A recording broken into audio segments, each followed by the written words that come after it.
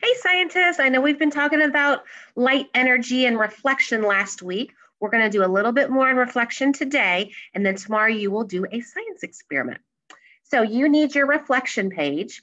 We're going to read it together, and then you are going to answer the questions because you needed to get some independent work in. And we're going to change a few of the questions on there. Okay. All right, here we go. So this is all about reflection. What is reflection?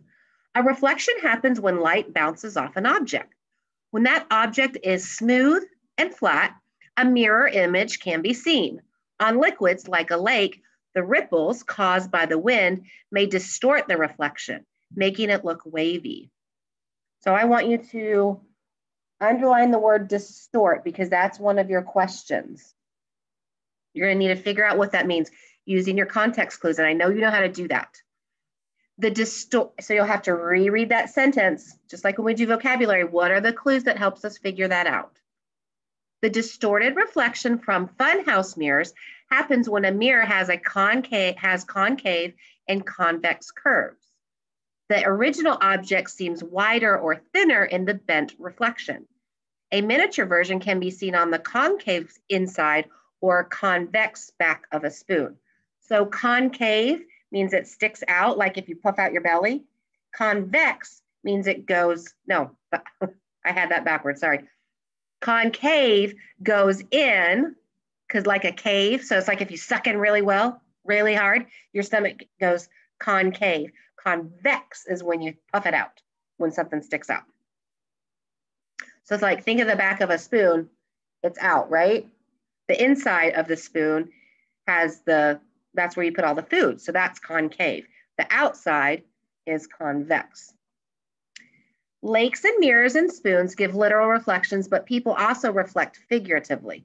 For example, after a big day or a special event, a person might want to write some ideas in a reflection journal.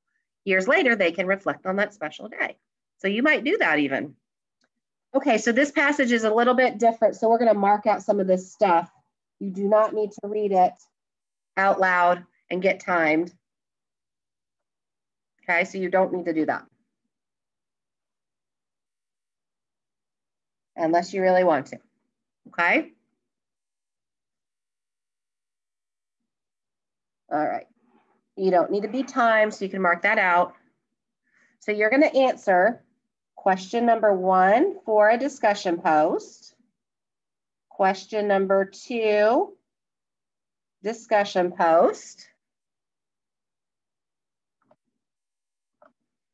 Define reflection, and then of course, in Schoology, you need to type in your answers in complete sentences. Reflection is, what does distort mean? Distort means, go back, and you're gonna have to go back into the text and find your clues, okay?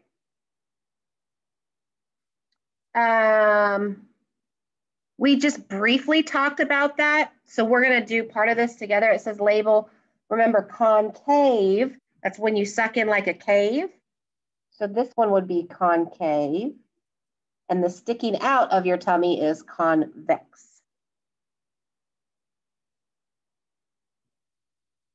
And we didn't really talk about that in the science book, so that's why we're just gonna give you the answers and move on.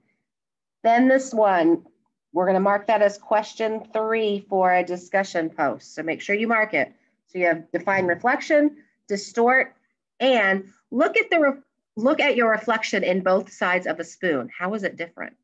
So look when the spoon part goes in, and then turn the spoon, and then look where the convex side where it goes, puffs out. I want to use a big spoon. Okay. Part 3, we're not doing. And then you can answer part 4. But you don't reflect on that was important to you.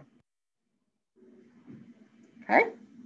So today for science, you have 1, 2, 3 for your discussion post. And tomorrow you will be completing an experiment with reflection.